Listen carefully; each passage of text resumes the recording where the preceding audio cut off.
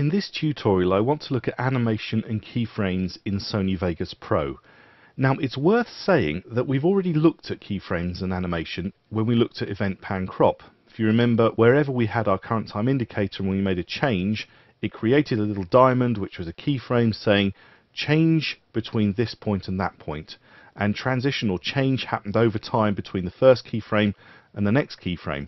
Now this can be a bit of a pain if you aren't at the beginning of a clip when you make a change and you want it to be the same all the way through a clip, because it will change over time.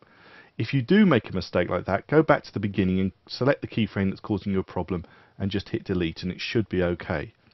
But this was spring-loaded animation. In other words, no matter what you do, it's going to animate when you make a change. Whereas the other type of animation, which is found under effects that you add, is actually an animation where you decide whether you want to animate something or not. So what we call this is an animation toggle. You click this little clock item here to say I am going to be animating from this point onwards. Okay, so you don't click the toggle if you don't want to do any animation. You just set the value. So if it's not going to change over time, you are just setting the value. But if you want it to change over time, and clearly I've got foreground opacity here, there's nothing to see and I want it to reveal, just as an example, then I do want it to change over time. So therefore I say to Sony Vegas Pro, let's animate this item, and I click on the clock icon. I don't then click again to add additional keyframes. Once I've clicked this icon and it's down and it's enabled, whenever I make a change and I have moved my playhead, I've moved the cursor, then it will automatically create the keyframes I require. Now just for demonstration purposes, I'm actually going to also animate the roundness. If you look at the clip here, I know you can't see anything, but if I take roundness all the way up, you can see it does make a difference, so there's a visible difference for you to see. So I just want to show you how this works. So I'm going to click the clock icon for foreground opacity and for roundness. And as I do that, I get something happening down here. These are my animation lanes, and what you'll see here is I've got a keyframe, a diamond at the top, and then the actual points of animation for the roundness and for the foreground opacity actually shown here. So I'm just going to pull those in a bit so you can see them there. Now you can change the type of keyframes that you've got, so I'll just go back over them. You can change the type of keyframes you've got, not at the top here. If I right click on there, you'll see that they're all greyed out. But you can change the type of keyframe when you select them down here in these lanes, right click on them, then you can change its type. But we'll have a little look. There's a kind of a gotcha that you need to know. There's also a different way of viewing them, and that's with something called curves. But we'll come back to curves in just a minute. We'll do a bit of animation. So I'm just going to go forward a little bit to about here. And at this point, I'm going to turn the foreground opacity fully on, and I'm going to take the roundness fully up. Okay, so I've actually got some animation taking place here. Okay, now you can see that I've got the various bits and pieces selectable, so I can actually select on these ones here. They're a little bit hard to get hold of, so you just need to be a little bit careful on actually selecting them, and you can see that the animation is taking place. However, if I right click on one of these and make a change, say I say do a smooth fade, nothing happens. Because it's always the keyframes that go into an event that have to change. So it should be these two that I'm changing to get a different look. If I go here and change, say, this one here, can you see I've now got a curve on this line? The curve is there because this keyframe leads into this one. So if I want this line to change, I need to change this keyframe, right click on it, and choose smooth fade, and then I've got a smooth animation. And you can see the different types. You can see the difference between a fast fade, which quickly comes in, versus a slow fade, which slowly comes in, just by right clicking, having a look at the way the lines actually change. Fast fade, so you can see the different way these lines work.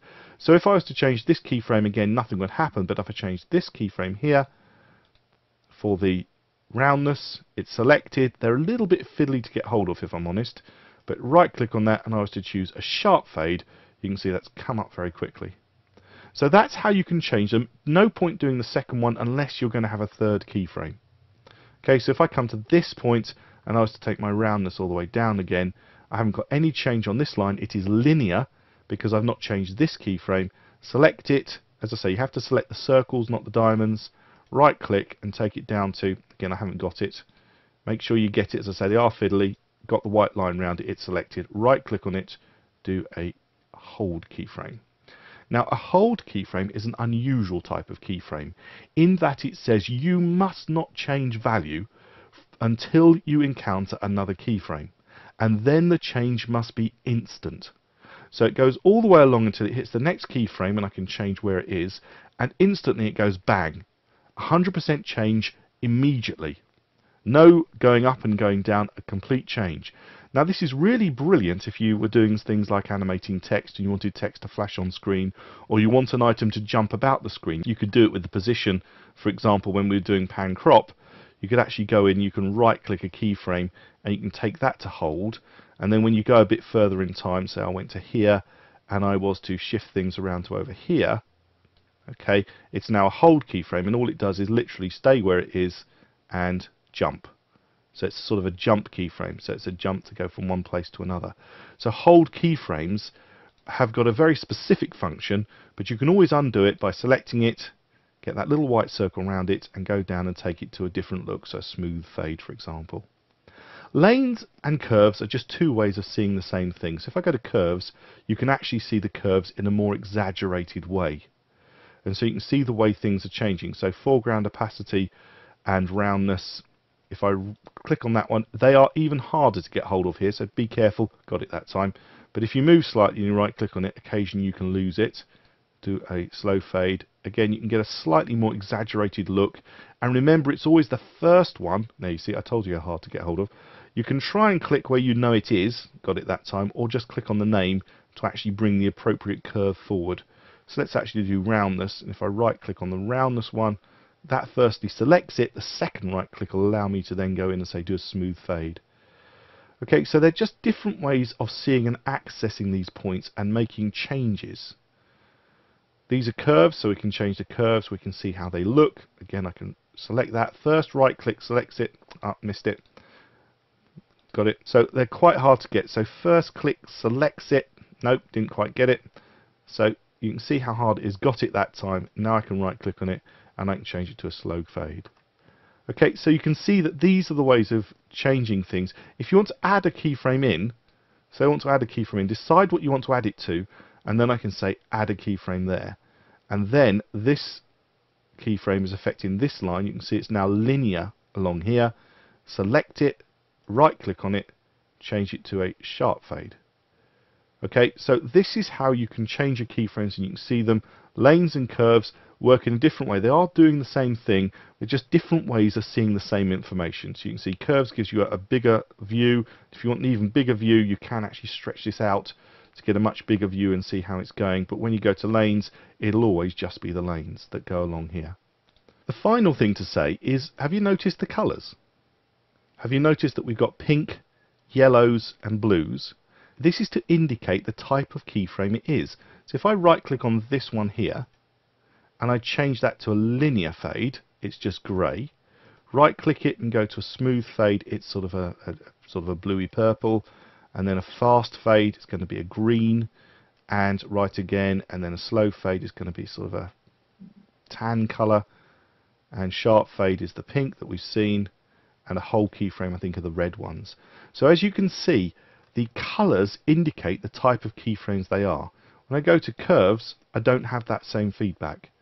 I don't actually have the type of keyframe indicated by colours, whereas in lanes I do have them indicated by colours, and the more you get to use this, the quicker you learn which is which. So I can look at this and say, oh, so that's that type of keyframe and this is another type of keyframe.